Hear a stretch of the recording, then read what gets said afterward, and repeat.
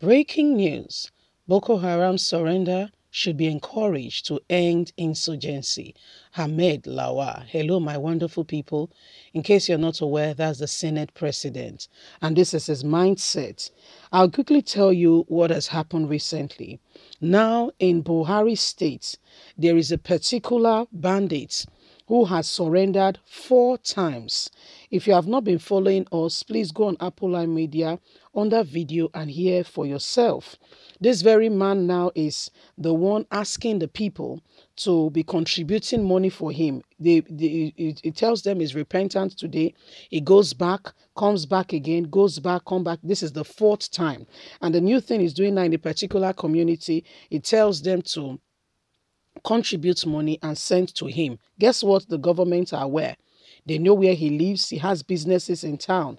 He has bosses that run to and fro in the town, so he has that business boss that does that. They know him, but nothing is being done. I want to just propose a proposal to you and let you know that Nigerian government is aware who these bandits are, and they don't want to end it because of the agreement Buhari had with them. In 2015, according to some repentant bandits who have come to expose what has happened, said Buhari brought them into the country to cause mayhem in case he was not declared the winner. When he won, he was surprised, but did nothing about them going back. Hence, what we have today. Please don't forget to give us a thumbs up, subscribe if this is your first time. Thank you. Senate President Ahmed Lawa has said that reports of Boko Haram fighters coming out of their trenches to surrender to Nigerian army troops is a welcome development and should be encouraged. But in Southeast should not be encouraged, okay? Lawa stated this in Maiduguri, the Borno state capital, at the palace of the Shaku of Borno, Abubakar, on Monday. He was in the state in company of Yobe State Governor Malam Buni on a condolence visit to the monarch who lost his eldest son and also family members of former Foreign Affairs Minister Ambassador Babagana Kimberley over the death of his mother-in-law.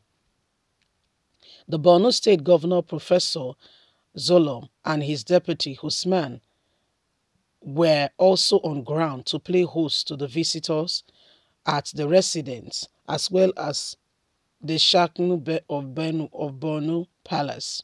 The Senate President seized the opportunity of the condolence visit to reassure the people in the part of that country that the federal government will continue to work with the state authorities to ensure restoration of peace and stability in the region. We have come to condole with you over the death of your elder brother that occurred recently. May his soul rest in peace. This is a loss not only to you, Your Highness, but also to us all. This is why we have come, and we deem it fit and necessary to come and condole with you and your family and the good people of Borno State.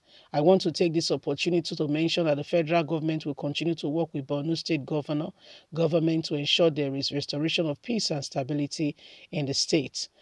The recent surrender of Boko Haram elements is a good development for our security in this country. Personally, I believe that the federal government must work with the Borno State government and other states in this part of the country to ensure those who have received pardon continue to allow others to come in. We need to encourage them and do everything to make them comfortable so that they can keep surrendering. So this is the kind of mindset and ideology they possess. These people, you want to encourage them. This is where they bring them in. They give them food, free house. So why would you not do? Is that business not very lucrative? You do it for a while. You get ransom. Then you come back again. You are being rewarded handsomely. You are being rewarded very well. Okay? You are given a house. You are given stipends by the government every month. Most of all, you get employment with the Nigerian army. Okay, where you are being told what to do and how to go about and, carry out atrocities all around. You see this deceit we continue to do to ourselves, to tell ourselves that and the people are surrendering. Listen, we are deceiving ourselves. Like I earlier reiterated to you, it was the Katsina State Governor who was saying that this very Boko Haram guy, this very one we are talking about, one of the leaders of the packs, has done the repentant program 4 times. Now, this is a silent deceit by Buhari to make Nigerians feel that he's doing something worthwhile. Okay, it's a silent deceit by Buhari and his administration. And funny enough, they all share in the ideology. So why is this same repentant program not being extended? Hope, I'm talking to you. Why have you not suggested it to your people so that they will not be killing people's children, sons and daughters? Why has the governor of Imo State not suggested this same very program that is going on in the north? After all, what is good for the goose is good for the gangas. How come those ones who are killing people, those ones who are committing all forms of atrocities, yes, are being given the opportunity to repent in one area, the same country, why others in another area are being killed? Anyone that is caught, we don't know where they are. Nobody knows their whereabouts. They are being whisked away and made to suffer, both the innocent and the guilty. Both the innocent, you heard me well, both the innocent and the guilty. What happened recently? A young man that the mother was sick, about 24 years of age, a young man grown, yeah? The mother was ill, he came back from work, and it's not even a proper job, and they said, your mom is ill, please can you go and get medication? And because he's a good son, about 7 p.m., he said, okay, wore his shoe or sandal and said, okay, let him go get the medication from the nearest pharmacy. That was the least and the last time they saw him. And the parents went to report to police. Imagine a mother that was ill before, how all of a sudden she'll become well. Imagine, so that tension was there and everything. All of a sudden, they said they found some IPOB or ESM members that were committing atrocity, and the young man was among the people. And the parents were like, no. Even the neighbors, everybody said no. But guess what? We don't even know about their whereabouts up until now. So they just pick innocent people. This is the one you know. What about other innocent people? They just pick innocent people here and there. Any young man that look like maybe the soldier does not like you. He will tell them that you're an IPOB member. You came with your people. You want to. And guess what? There is no verification. Is your word against his word, and guess what?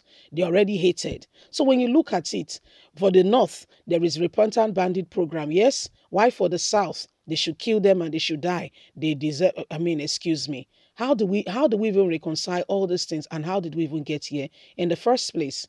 Leave us a comment. We'd love to hear from you. Please don't forget to like us, share, subscribe. Click on the notification button so you can get all our latest news.